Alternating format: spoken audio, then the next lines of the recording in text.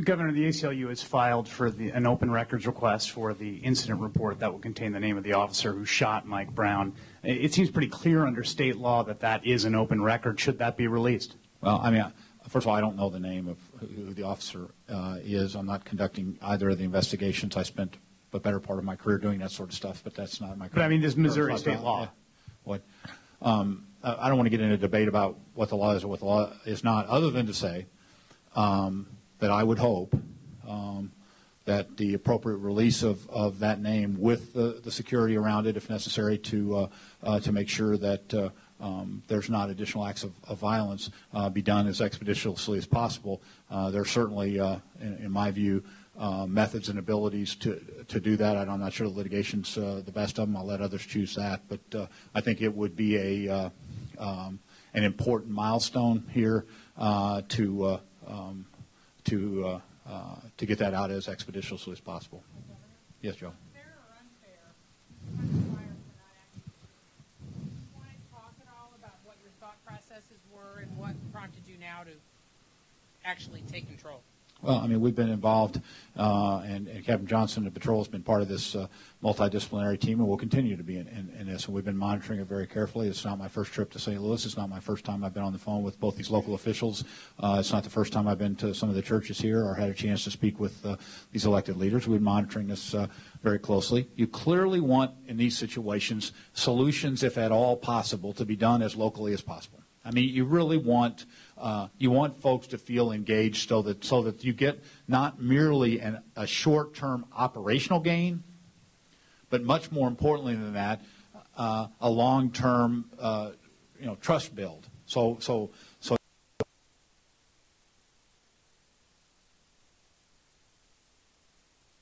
I just felt that at this particular point that the attitudes weren't improving, and that the blocks towards expression appeared to be a flashpoint, and that if we put some people first, that we'd be in a better situation. So I've been monitoring closely, and felt that this was the appropriate time to make this operational shift. Governor Nixon. Yeah, David, real quick, David. No, everybody say, I'm here. Don't worry, you'll get me. Yeah, David. Governor, will the Ferguson Police Department and the St. Louis County Police Department still be providing the feet on the ground as far as the police officers go, or will the Highway Patrol be stepping in with more of its own officers? The Highway Patrol and Captain Johnson will be the lead in the security portion of this. We'll have significant resources in patrol, but they will continue to be part of that multidisciplinary team with shifts from the local region to assist that. So we expect that we will continue to rely on a joint force in this area to make sure that with the various shifts that are involved and all that sort of stuff, but operationally the patrol will be the lead agency when it comes to security. I'm sorry. Yeah, I'll get one.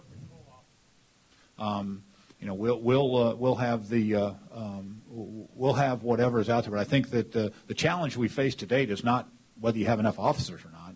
The challenge we face to date is not whether you had enough resources or not.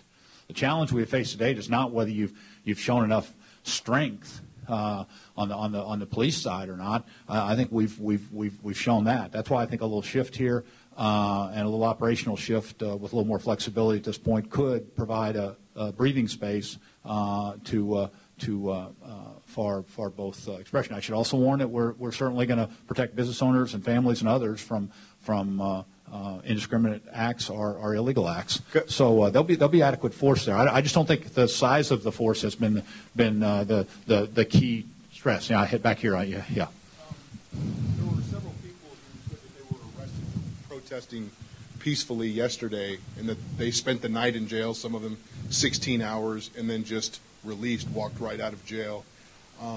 And so my question is, your thoughts on that? Will you look into that?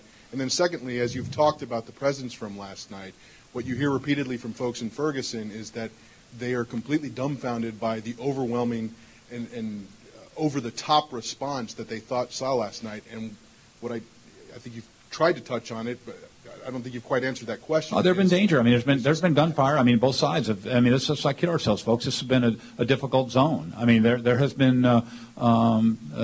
there have been there's been a great deal of activity in that region, and so I think that tonight you'll see and today you'll see, without going through any of the operational stuff, which is up to the team as they work this morning and tonight to move forward. But I think what you're going to see is an attempt and a successful attempt, in my view, to move forward people and to move back a little bit of equipment. But that doesn't mean we're giving up on keeping the rule of law or keeping control of any aberrant or criminal behavior. Governor, what do you say to the underlying concern in the community here that there has been a long habit of police harassment in North St. Louis County, traffic stops, multiple housing violations, particularly to gain revenue